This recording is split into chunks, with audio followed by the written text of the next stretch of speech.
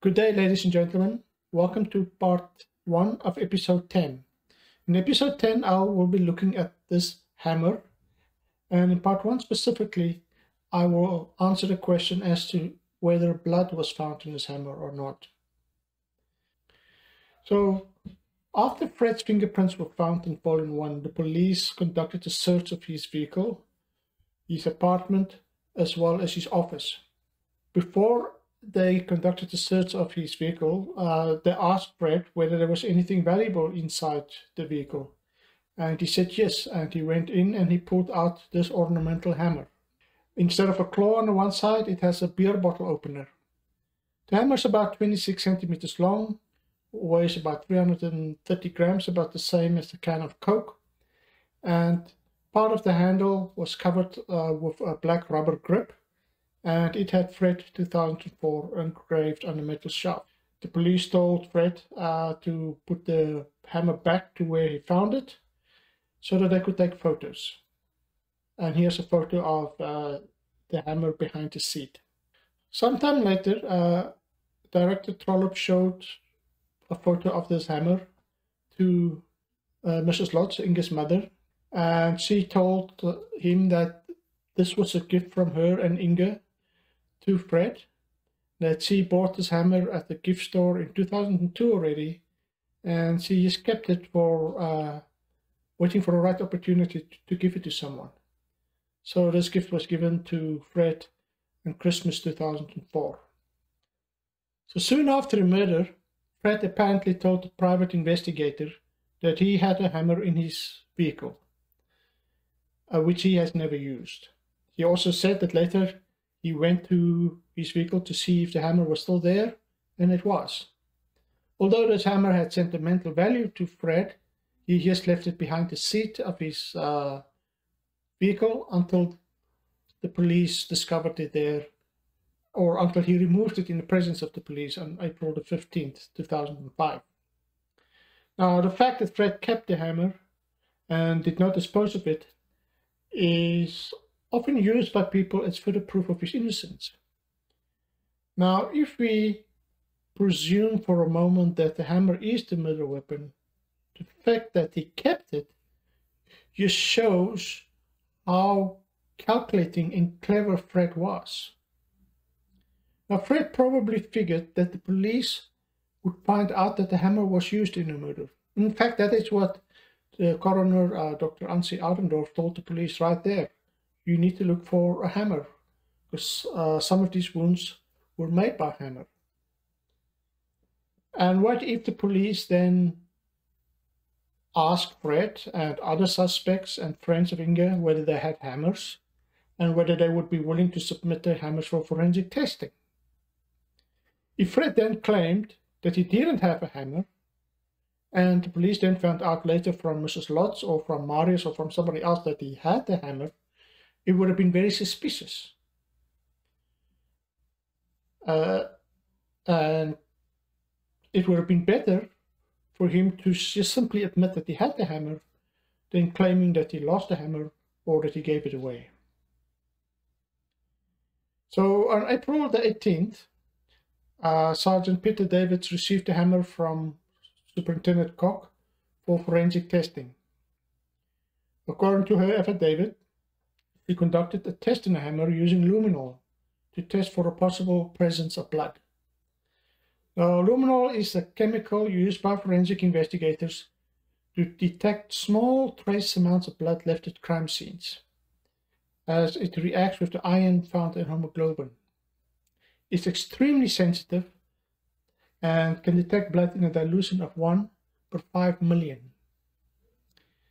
It's a test that needs to be conducted in the dark because it produces a glow, a luminance, hence the name luminol. Now, luminol is considered a presumptive test, as there are other substances that can react with luminol, such as, for example, bleach and different kinds of paint. Laboratory staff, however, are trained and learn through experience to identify when the luminol reacts with blood. They do these type of luminol tests probably on a daily basis, so they have a lot of experience knowing when the luminol reacts with blood. luminol reacts differently with different substances in terms of its duration, its intensity, and its color. And very importantly, with blood, luminol is the only substance that can react with blood again when it's applied a second time. Therefore, luminol's reaction with blood is distinctive, unique, and recognizable, and therefore in the hands of a trained, experienced forensic analyst, a very reliable indicator of blood. And according to Sergeant Peter Davids, the luminol reacted positively in the indentations of the rubber part of the hammer's handle, with the size and the distribution of the stain corresponding to a palm print. Sergeant Davids have expressed to Thomas and myself her strong conviction that it was indeed blood. The type of reaction and the repeatability of the reaction is what one would expect from blood. Unfortunately, protocol did not permit Sergeant Davids to express this degree of certainty in the Section 212 affidavit, nor in her court testimony. And this is what the judge said in court. Sergeant Peter Davids tested the ornamental hammer for the presence of blood with luminol, a chemical reagent, and found that there could be possible blood, not ordinarily visible, present. She presumed that it was blood, but emphasized that the test was merely part of a screening process. In the present case, she would exclude most of the other substances that would react positively with luminol, in favor of a presumption that there was blood on the hammer. Now, Sergeant Davids then took the luminol extraction, the liquid that she retrieved from the hammer, and gave it to Superintendent Charlene Otto, who was the chief forensic analyst, to conduct a DNA test to determine if the substance suspected to be blood was from Inge. Superintendent Otto only found a small trace amount of DNA that originated from a male, and one segment of a chromosome was tested, indicated that the DNA likely belonged to Fred. Otto did, however, make it clear that the DNA was not necessarily from blood, and that it could have been from skin cells that got transferred there through body fluids or sweat, or just touching the hammer. Then later the judge concluded, the conclusion is supported by the fact that no blood could be found on the hammer, and that it showed only traces of male genetic material. This, ladies and gentlemen, in my opinion, is a serious error of law, and is entirely not consistent with the facts and evidence presented by Davids and Otto. Now, the luminol reacted with something in a manner that's entirely consistent with blood. And because Inge's DNA was not found on the hammer, the judge completely dismissed Sergeant Davids' informed opinion and concluded that there was no blood in the hammer. Sergeant Davids was certain it was blood, so that they even skipped a test, a definitive test for blood, and went directly to a DNA test, not to prove that it was blood, but to determine if the blood could possibly have been Inge's blood. I need to emphasize, a DNA test is not a test for blood, as blood is not the only source of DNA. By the judge's argument, since Fred's DNA was on the hammer, he must therefore have blood on the hammer. And we know he never claimed nor admitted having blood on the hammer. Epithelial cells from skin is another source of DNA, and gets deposited in an object whenever you touch it. And that's how Fred's DNA got on the hammer. He touched the hammer when he took it out from behind the seat to show the police. Now, much is made of the fact that Inge's DNA was not found. But ladies and gentlemen, even if Inge's DNA was found, it would still not have helped the state's case. All that the defense had to do was to argue that Inge's DNA got there because he touched the hammer. And it would have been a very simple thing for Fred to make some affidavit or a sworn statement saying that Inge touched the hammer in the weeks leading up to the murder. And nobody would have been able to prove Fred wrong. Let's assume for a moment it was Inge's blood on the hammer. The question is, why wasn't Inge's DNA found on the hammer? The absence of DNA can in no way be taken as conclusive proof that the blood wasn't hers. Firstly, let me explain. If the hammer was the murder weapon, it was cleaned very well. No luminol reaction was observed on the metal parts of the hammer. And considering the sensitivity of the luminol, this indicates that it was cleaned very well. That can be expected from someone who decided to keep the weapon instead of disposing of it. Now there are two types of blood cells, red cells and white cells.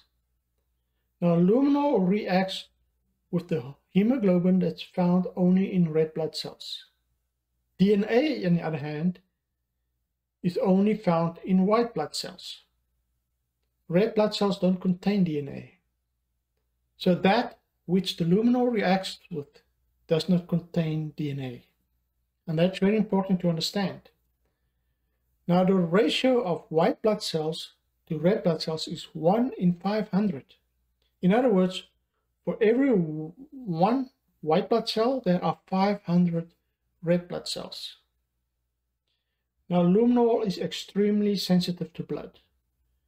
And as mentioned before, it can react to blood in dilutions of 1 in 5 million. In other words, luminol can detect a drop of blood diluted in 5 million drops of water. So when cleaning the hammer, the blood was diluted and most of the blood cells were washed away. But in the indentations of the rubber handle, a sufficient number of red blood cells remained behind to react with luminol. However, that does not mean that there were a sufficient number of white blood cells present to develop a usable DNA profile. One needs up to 40 white blood cells to develop a usable profile. And on an object that has been washed thoroughly, it can simply be difficult to impossible to find a sufficient number of white blood cells. Now, admittedly, there is no definite proof that Inge's blood was in the hammer. Although it would have been good to have this proof, but given the nature of circumstantial evidence, it's not a deal breaker, since we still have the strong likelihood that there was blood on the hammer. And I explained how laboratory staff are trained to recognize when luminol reacts with blood. Now, yes, we may argue that we don't know that for 100% sure either, and that's still okay. Because when it comes to circumstantial evidence, we don't need 100% certainty. A piece of circumstantial evidence does not need to be proven beyond reasonable doubt. It's a judge's responsibility to assess the probabilities and to weigh it together with all the other circumstantial evidence to see the total picture that emerges. The Supreme Court of Appeal in State v. Adebe in 1998 provided a very eloquent description of how circumstantial evidence should be treated. The court must guard against a tendency to focus too intently upon the separate and individual parts of what is, after all, a mosaic of proof. Doubts about one aspect of the evidence led in a trial may arise when that aspect is viewed in isolation. The doubts may be set at rest when it is evaluated again together with other available evidence. It is necessary to step back a pace and consider the mosaic as a whole. If that is not done, one may fail to see the wood for the trees. Also in the Oscar Pistorius trial, in the state's head of argument, it is stated, "In this trial, each separate piece of circumstantial evidence viewed in isolation may be argued to weigh only as much as a feather. But all the feathers together on the scale will convincingly balance the scale in favor of the state." Now, with regards to the hammer, luminol has indicated an extremely high likelihood of blood. Certainly not 100%, but a very high probability. Definitely not 0, as the judge claimed.